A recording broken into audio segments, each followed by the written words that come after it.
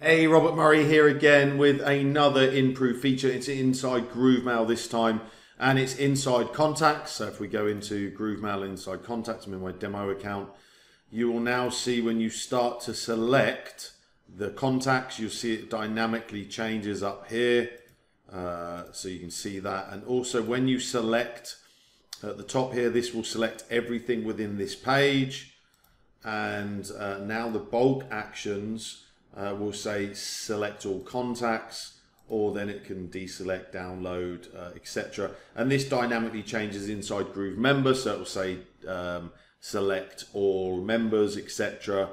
So just a small, minor improved feature, but it is really going to help you with that. So yeah, if you're selecting here, it's selecting all of the contacts within this one page.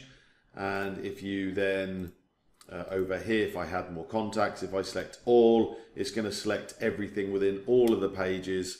So it just makes it much easier for you. So look out for the next update.